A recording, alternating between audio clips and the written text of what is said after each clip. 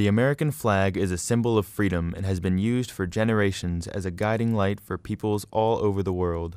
This symbol is a representation of the ideals of the United States of America and all those who represent this great nation, and so it is imperative that we show it the utmost respect. The aim of this video is to demonstrate the proper etiquette for flag usage and display as dictated by hundreds of years of American tradition and by Chapter 1 of Title 4 of the United States Code, the Flag Code. When conducting a flag-raising ceremony, it is important to speak loudly and clearly so that everyone can hear you. What follows is a demonstration of a respectful flag-raising ceremony. Will the audience please rise? By standing for the flag-raising ceremony, you are showing your respect for the flag and the speaker. Color guard attention. Color guards, forward march. The flag should be hoisted briskly and lowered ceremoniously. Color guards, post the colors. During the ceremony of hoisting or lowering the flag, all persons present should face the flag and stand at attention with the right hand over the heart. Those present in uniform should salute. Right hand salute.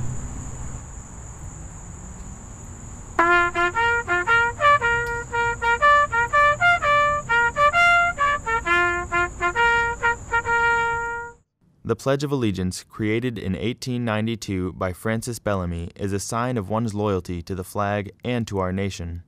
Traditionally, the pledge is also part of a flag-raising ceremony, and all should stay saluting while reciting this solemn pledge. Please join me in the Pledge of Allegiance. I pledge allegiance to the flag of the United States of America and to the republic for which it stands, one nation, under God, indivisible, with liberty and justice for all. 2. Color guards dismissed. As a symbol of our country, the flag should be stored in a respectful manner by folding the flag into a triangle. The process of folding the American flag will now be demonstrated. First, fold the flag in half, long ways, with the stars facing the ground. Next, fold the flag in half, long ways again, so that both the top and bottom of the folded flag has an equal portion of the field and stars on it. Following the last fold, the person holding the stripes should start creating the triangle design by taking the bottom right corner and folding it onto itself as shown. Follow the pattern of the bottom fold of the flag. Remember to keep the flag taut in order to keep crisp folds and help ensure the flag has a prolonged life. Finally, tuck any excess flag and border into the folds to secure the triangle shape. No other flag or pennant should be placed above or, if on the same level, to the right of the flag of the United States of America. When displayed either horizontally or vertically against a wall, the union should be uppermost and to the observer's left. Unless flying an all-weather polyester blend, the flag should always be lowered, folded, and stored in a safe area at night or when inclement weather may occur. When flying flags during night or bad weather, it should always stay illuminated. While flying the American flag is a very patriotic action, it is important for owners of flags flown outdoors to know when to retire the flag. The flag, when it is in such condition that it is no longer a fitting emblem for display, should be destroyed in a dignified way, preferably by burning. In the modern day, with more and more clothing becoming petroleum-based, it is important to also consider the health risks taken if these flags were to be retired through a fire.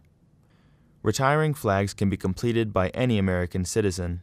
Some organizations, such as the VFW or Boy Scouts, will collect damaged flags and will retire large numbers in public ceremonies, often near patriotic holidays. Please note that if the flag is nylon, it is highly recommended that you hold the retirement ceremony, but instead of burning the flag, simply cut the flag in an acceptable manner without cutting the blue field and recycle the parts at your local flag recycling center. Before the governmental standardization of an American flag and ensign, many throughout the British colonies in America created flags to differentiate themselves from native British. During the American Revolution, it became increasingly important to differentiate themselves from other countries. Though these flags vary greatly, they all share a single purpose, a representation of one's patriotism. Even after the new nation had formed, designs of the flag continued to vary until 1934. A popular symbol in the American colonies and later for the young republic, the Gadsden flag represents the colonists' rebellious attitude and their willingness to strike back, much like a rattlesnake. Personally raised by George Washington, the Grand Union is largely believed to be the first flag recognized as American by a foreign power. Commonly known as the Betsy Ross flag, the design was not created by Betsy Ross. Many historians believe that Francis Hopkinson, a representative of New Jersey during the Continental Congress, might have designed the first flag, as he also designed seals for various departments of the government. Named after one of the country's most inspiring naval captains of all time, the John Paul Jones flag was designed specifically for a ship Jones had captured during an intense naval battle. This flag was commonly used for historic displays, however, it was not commonly used during the Revolution. With 13 stripes representing the original 13 colonies, and only 12 stars representing the 12 states that met at the Constitutional Convention of 1787, the constitutional flag was flown over George Washington's inaugural address to represent the beginning of a new government. The first flag created specifically for the infantry regiment, this flag is the result of the unlimited atmosphere for unique designs reflected by the spirit of freedom. A hastily painted flag, like many at the time, the Whiskey Rebellion flag was used to fulfill the needs of people united for a single cause. In the case of this flag, it was to unite them in protest of the excise tax on alcohol.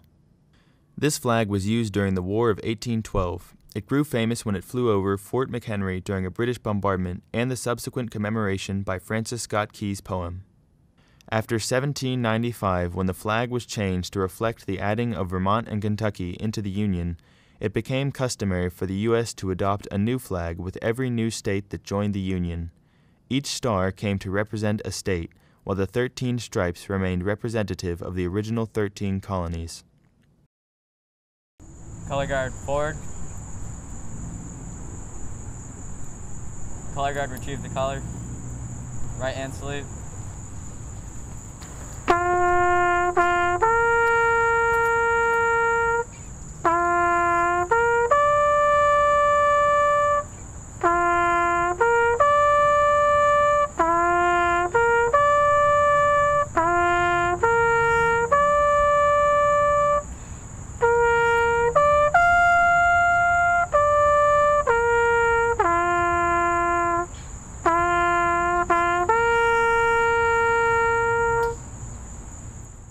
What is the meaning of the flag of the United States?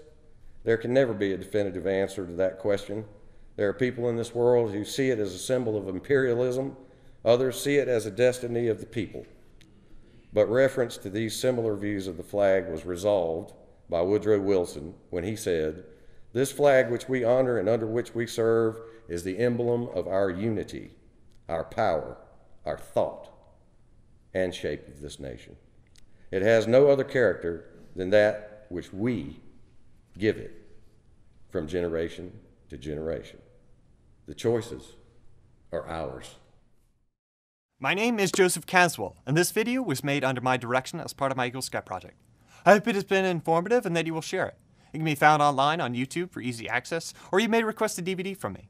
Any other means of distribution are welcome as long as you do not restrict them in any way. Any comments, questions, or corrections can be made in the comments section of the YouTube page.